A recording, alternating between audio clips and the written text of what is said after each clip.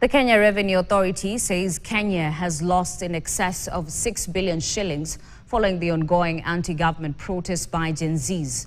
According to government spokesman Isaac Mwaura, youth should stop the weekly protests, saying it will cost the country more. Youth under the umbrella of Gen Zs have been holding protests on Tuesdays and Thursdays over the last 1 month.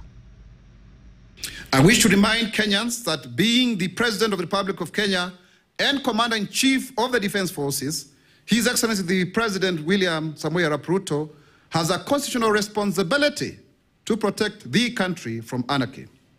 On behalf of the government, I therefore make a call to all of us to embrace patriotism and nationhood and stay engaged with one another without violence and demonstration, and be focused and committed to building a peaceful progress in Kenya. Let us reject self-seekers whose aim is to gain from the foreign donors and sponsors who do not wish well for our country, and we get back to our daily livelihoods and build our nation with love, peace and harmony, with an eye on cohesiveness and unity in our society.